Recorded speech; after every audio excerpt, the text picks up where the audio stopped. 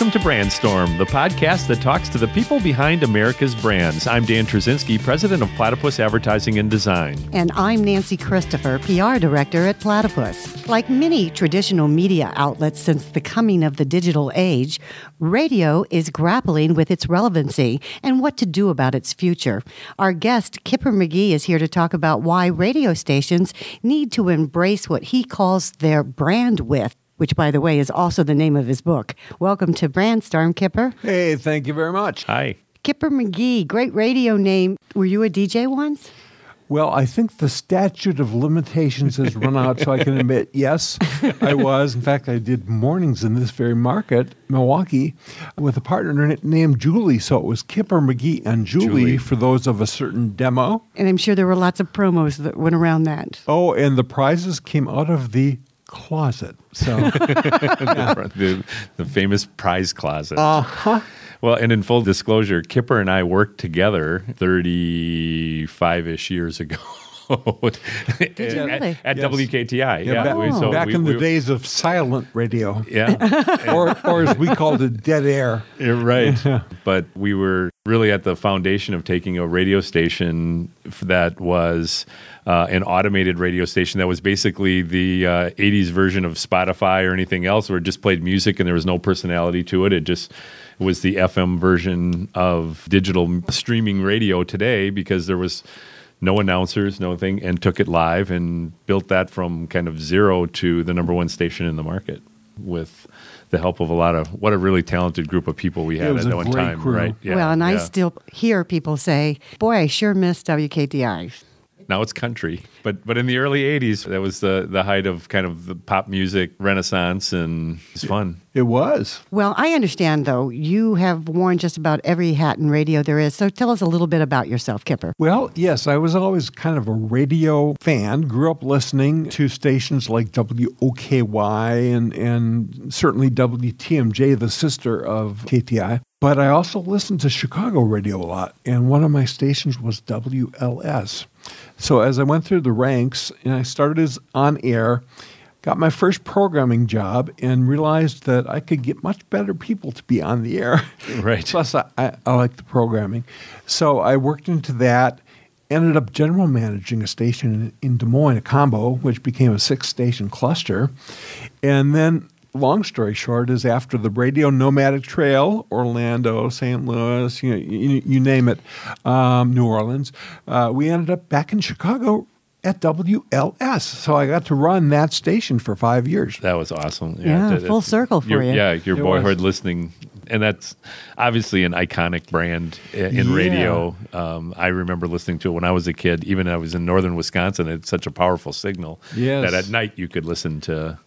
Who was the big DJ? Oh, gosh. there? Larry Lujak. Larry Lujak. John Records Landecker, and John all of these. still, I just actually connected with him last week, but yeah, he's doing great. His daughter is, by the way, in Netflix's Transparent. She's Emmy Award winning. And wow. Yeah. So John gets to go to all the Grammys and all the, if there's a gold statue in Hollywood, John has been there. Oh, that's exciting. So it's very cool. Yeah, it is. Well, in your book, you say that the radio industry, or broadcasting in general, is missing what you call the mediamorphosis. Mm-hmm. What do you mean by that? Mediamorphosis is basically just a way of saying evolution. That media should be going through a metamorphosis. But in many ways, media is, but broadcast is not. And so that's one of the things that is missing. And in fact, this book was written a couple of years ago, but they're doing a second printing next week because the message is still, bang on, that people are really missing that, if it's a 360-degree playing field, they're missing about 190% of it. Wow. Because they're just using one arm, broadcasting, and there's so much other stuff they could be doing to fortify their brand. Well, explain what you mean by that. What else could they be doing? I mean, what are some of these other avenues they should be going besides broadcasting? Because that's what they know how to do. It is. And the thing is that if the skill sets are applied to other options, I talk about brand management, not just radio. The same way that you guys talk about consumers, not just listeners or viewers or whatever your agency is serving. The thing is, many radio people, either because of comfort or because of inertia or just fear of change, don't want to be thinking that, oh gosh, social media could help people find something on the radio. And heck, we could do a podcast, and let this guest go on for a half hour if they want to with a video. Because now, there are basically three options: audio, video, or text. That's it. Sure. And so the thing is that now everyone has access to all of those, but very few want to use more than one or two. Yeah, I'm shocked that podcasting, we're sitting here doing a podcast as we speak, but podcasting has just trickling into that whole radio industry. It's like, God, they should have been at the leadership of this drive, and it's obviously podcasting's listening is up 400% in the last 3 years. Exactly. And people want to consume media that way. And they seem to be following the trend versus leading the trend. Well, yes. And also symptomatic is that using the radio mentality, their idea of podcasting is basically a glorified DVR. They just take a show and put it on and listen to it later. And those that are smart are the ones that are doing something unique and different and preferably short. People don't need a 3-hour podcast. No one has time for that. No. And I find it interesting too, Kipper, is that Facebook, social media, all that stuff, they are taking advantage of different platforms to promote themselves, and that's why they become so huge. Yes, especially the news lately. But right. Yeah, but they are. That we'll talk about on another day. Yes, but no, you're absolutely right. Is that online marketing? I've noticed they're very savvy in certain things like lead generation, capturing database, building relationship online with people. Mm-hmm. But they are reluctant to use the old media because they think it's old school and passé. And they're kind of missing the point. Well, about 95% of all people are still listening to radio at least once a week. They may not be spending as much time with it for the reasons you mentioned, Spotify, Pandora. Yeah, it's fragmented now compared to, and I'm a huge satellite radio listener. It seems sacrilegious based on my roots and where I came from. But there's just, so many choices, and I do a lot of traveling on the road. I don't have to change stations. Channels, I'm a satellite listener too for 3 months because I just got my new car and I have that hooked. free trial. Yeah. One of the things you learn is they made a very smart shift about 2 years ago in January. They started promoting everything or listen on the Sirius XM app. Right, on your smartphone. Because they realized that they couldn't play inside the house. Right. Because you can't get it. But I connected my XM account now to my Alexa, and I can say, Alexa, play Willie's Roadhouse, and listen to Old Time Country or whatever it happens to be, and bam, it's on in my house. So that's, again, another challenge to the traditional terrestrial radio. Although that, too, is proving to be a silver arrow in the quiver, because smart radio is learning to use the Alexa skills to be listened to in-house in an era where about 35% of homes no longer have a radio anymore. Well, now we have the transistor via the phone, and with Alexa and other home devices, they're back in. So what does this all mean for radio? You mentioned in your book that you feel like radio is a step behind television. We've talked about on this show cord cutting and how television stations are adapting. Right. But you say radio is a step behind. What do you mean by that? Well, change is evolution, and part of that mediamorphosis we talked about is that we have to realize as content producers, we are no longer in the import business. We used to think we put something on the air, create a radio station, TV show, and then import people at 6:30 to watch it. Now it's export. We create the show, and then people come and get it when they want to. Right. So that's a different mindset. And as people are thinking about putting apples on the shelves so the shopper can buy them when they're in the store, that's different than saying, I'm selling apples for 10 minutes, the old Kmart blue light special for the next 5 minutes we'll be doing. Well, it only talks to the people in the store who might want, new bowling socks or whatever it was. It is kind of a dramatic mind shift. And what's happening is that those that can utilize all of the bandwidth to promote, market, and distribute their brands, they're mastering Brandwidth, and that's what the name of the game is. So give me an example of how you do that. Let's say television news, for example, says a fire on 15th Street, film at 11. How would you adjust that in the new age of demand? Well, first of all, facts are not as valuable as they once were. It used to be you would go to TV or newspaper or whatever for facts. Well, now we're constantly getting barraged with facts on our phones or whatever all the time. So it becomes really what's in it for me, and not so much recent history, what has happened, because people either know that or they you can watch it live and a million different, film at 11 is irrelevant because it's like nothing. You can go to Facebook Live right now and watch the fire, because there's somebody with a smartphone, whether it's, the news media person or just a neighbor of the fire is broadcasting it. Yes. What I talk with my clients about is the WIFM, what's in it for me, and then add N now. So what's in it for me now? What's in it for me next? So learning that there was an election last night, no, but what do the people who got elected plan to do? What are they going to do? What's going to happen? What's it mean for traffic? Is there an inauguration somewhere that's going to tie up downtown for an hour? Sure. That kind of stuff. What's in it for me? How does it impact my life? And then, what's the end result of that? And in news especially, it's got to be forward thinking. You got to keep advancing the story, regurgitating old stuff, as we're seeing right now. And the irony I'm noticing, even on the network broadcast stations right now, is that it used to be that mornings were kind of a regurgitation of evening news. Correct. It's flipped.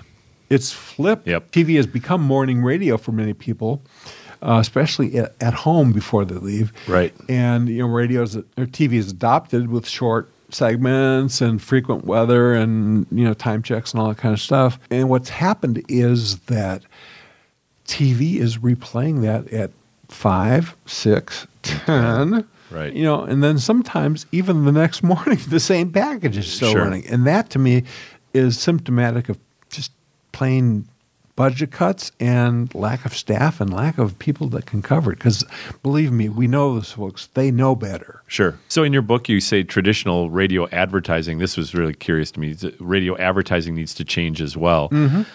In what way?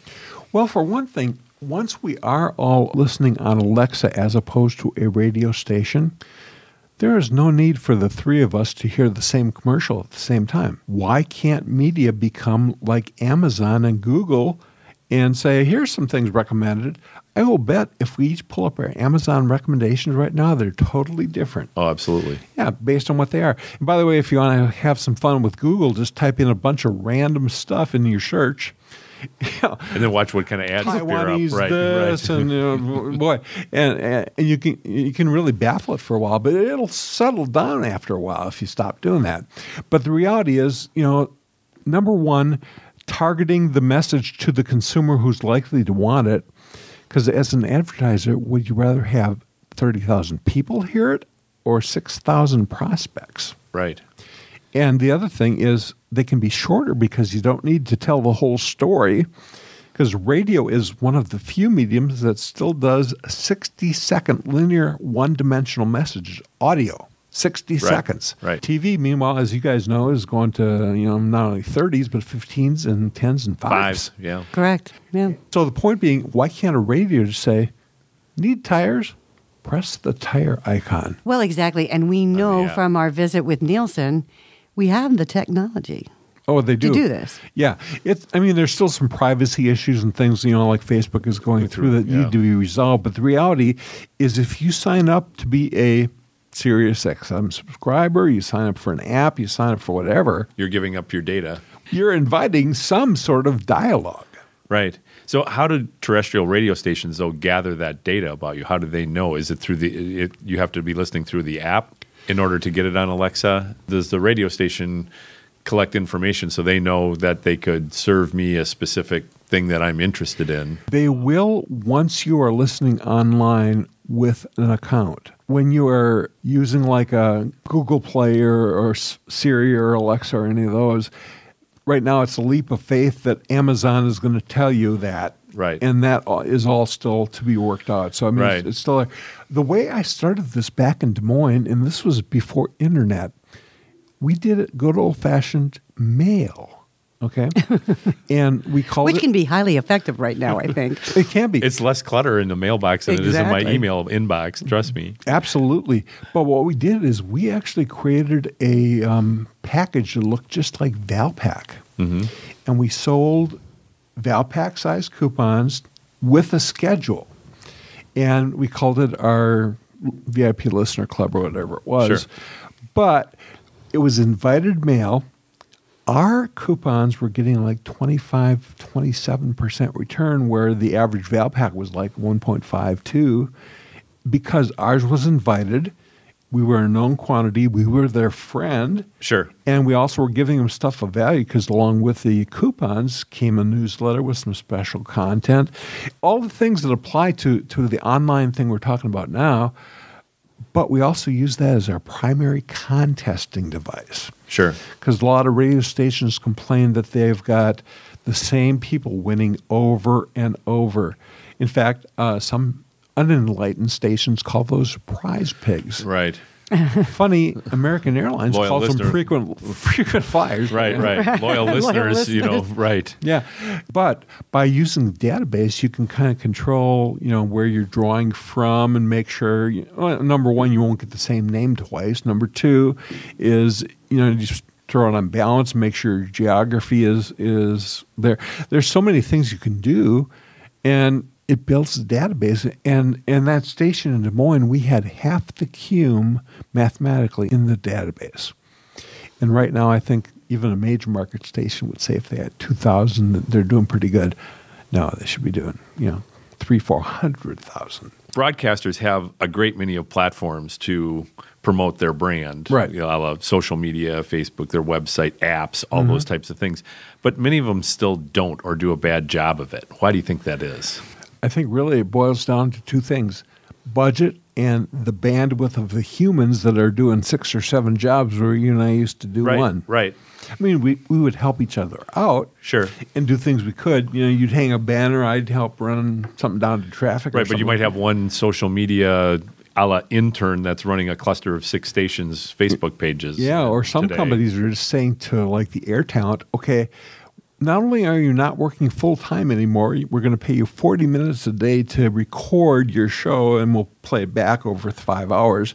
But also we want 3 social media posts, 1 blog post, and all this other stuff every day.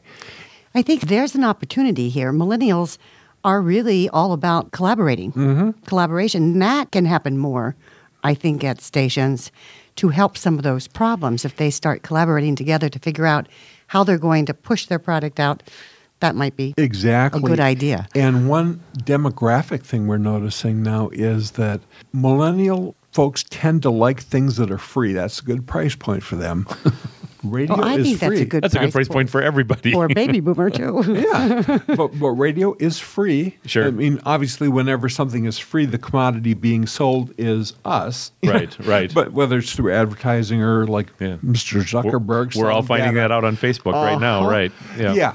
But the reality is that they like free, but they also like curation. So like you turn on Pandora, and one of the things that they have not figured out yet is that you punch in a song, you don't want to hear that same song 5 minutes later by another artist. And especially that is painful during the holiday season. Sure. Because you put in Christmas songs. There's really only like 28 Christmas songs, and everybody does them a different style to it. But even the Christmas music radio stations has somebody saying, okay, well, let's not play Bing Crosby White Christmas next to, Martina McBride or whatever it is. Sure. So curation is a big thing. And the other thing is that if radio were smart, there is nothing that Pandora or Spotify can do that they can't do as well by just having a separate stream. Sure. And in fact, Excellent idea. I know of one station that is really doing that. They're basically doing their radio station on their mainstream, but they have a second stream that is just the same music without all the interruption. And the spot breaks are like Pandora, 5 seconds, 10 seconds, 15. Sure.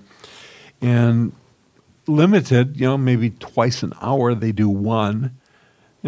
As marketers who use radio still very effectively, just traditional radio stations, what can we do to nudge stations to embrace the new media and their offerings and help us take advantage of all those technologies? Because we don't see it as an ad agency coming from them. Yeah, and the scary thing is that leaders often don't change, not because change is not apparent and the direction is clear, but because it's uncomfortable for them to do it. We have always / never done it X way. So that's the first thing, is getting over that fear of change. And number two is really just saying, look at what's happening here. I mean, there are studies galore. The Edison Infinite Dial study, Jacobs Media does one. Nielsen's doing them. Sure. It's just a question of saying, okay, we're going to take a leadership role rather than stick our head in the sand and pretend it's not happening. Yeah, because I think now, oftentimes, it's agencies like ourselves that are actually challenging the media station to give us something more, tell us how you might be able to accomplish what we're trying to do here. I'm going to rewind back to like 5 years ago when we were talking to radio stations, television stations about, at that time, emerging media, which isn't emerging anymore. It's here.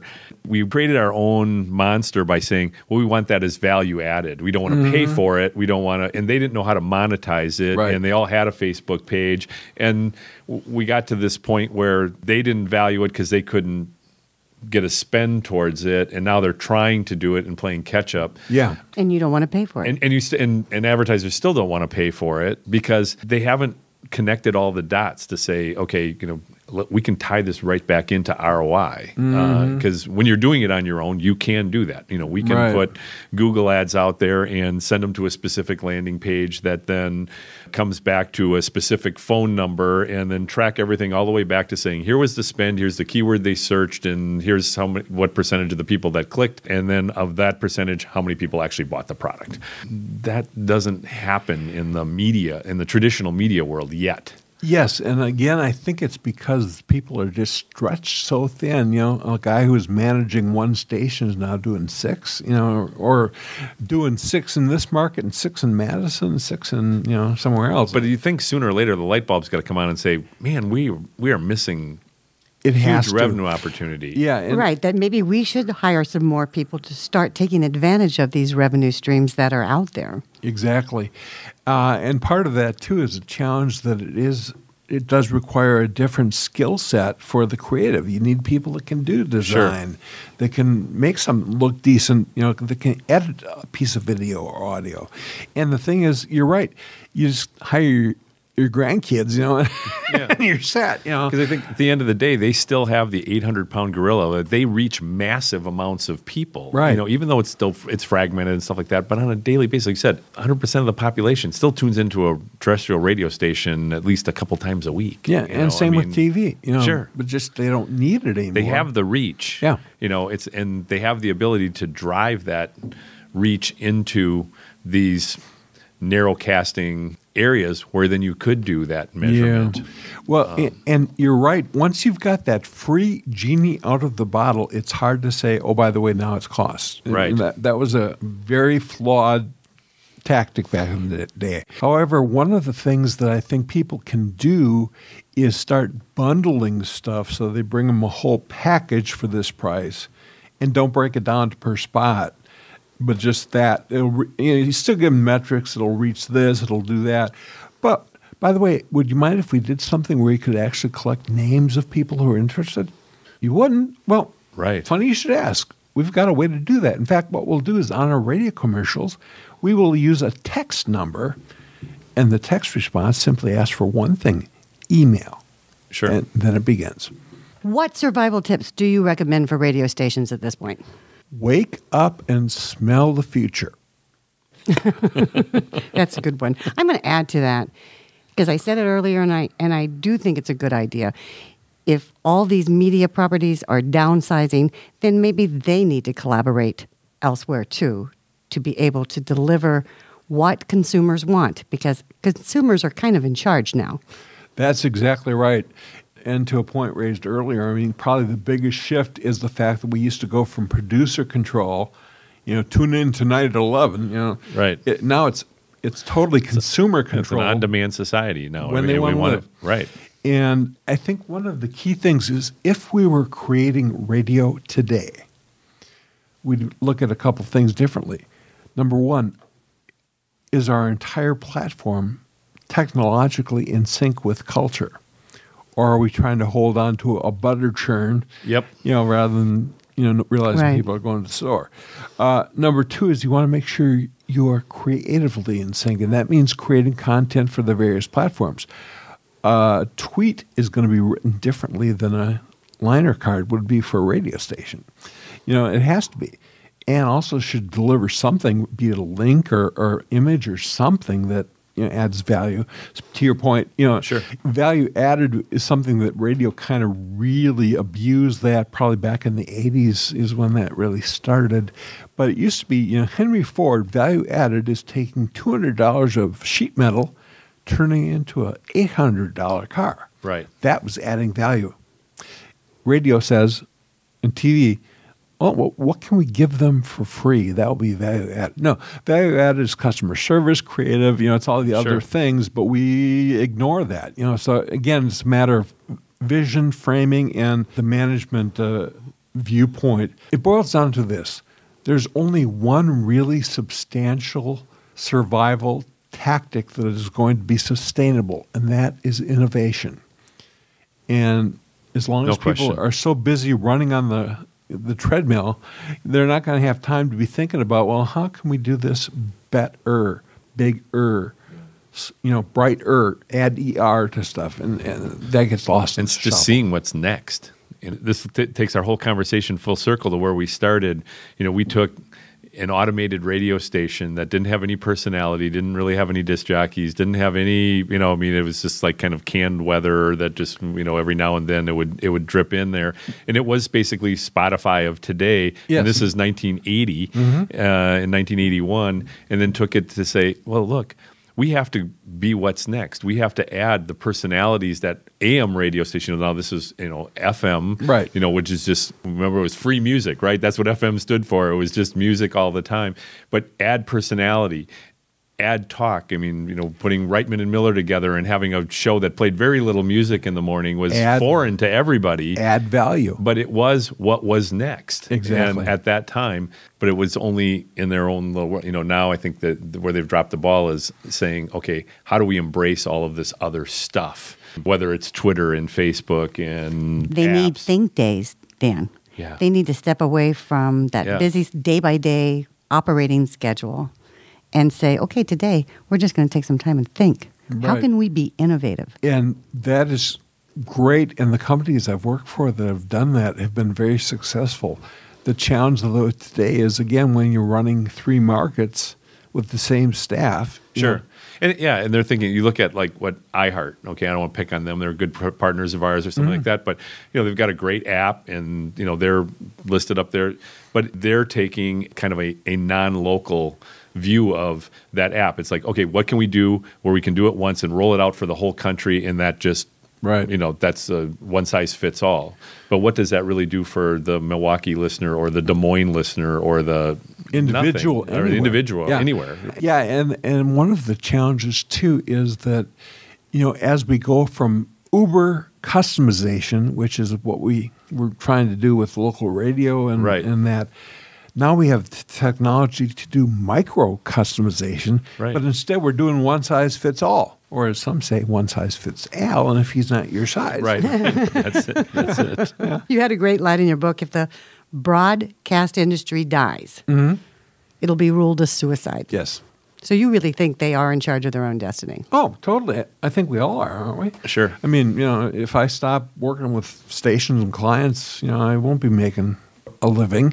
If you guys shut down your doors, or if you start phoning it in, if you just came in, twice a week and just returned a couple calls, you're not going to be doing what you're doing now with all the thriving things that are going on, because you're going out and finding stuff. You're making it happen. So I can't do that? Sorry, Dan. Oh. Well, you could. Yeah. But if you do, it's a new destiny. I guess I got to change my plan. It'll be ruled self-inflicted. Sure. We'll put it that way. Absolutely. So if any of our listeners are interested in connecting with you, Kipper, what's the best way to reach you? Really, email is fine, kipper@kippermcgee.com. Also, we have a podcast called Brandwidth On Demand, which is more media. It's right. kind of a complement to yours, but mostly for media folks. Yeah. And also on any social platform, it's just at Kipper McGee. Yeah. And you're a big LinkedIn guy. I know I see your post, your little every morning. What do you call it again? Morning blend. Morning blend. Yeah. You put a nice little thought for the day out there every day. I enjoy seeing those. Well, thank you. So, well, I know you are focused really on broadcasting, but I think a lot of the lessons in your book, Brandwidth, apply really to any company. And I want to congratulate you on your second printing. Thank you. I think Brandwidth, it's a good, fast read, and it's filled with solid advice for anyone interested in really learning about how you can make radio relevant again. Best of luck to you, Kipper. Thanks for coming in today. My pleasure. Thank you. it's always good to see you. If you like what you've heard today, please don't forget to share, review, and subscribe to Brandstorm. And if you have a home device and need to know how to play our show, just simply refer to our show notes. This is Dan Trzinski along with Nancy Christopher at Platypus Advertising and Design, an awesome company that creates perceptions that influence choice for a variety of regional, national, and even global brands on a daily basis. We hope you'll join us next week for another episode of Brandstorm.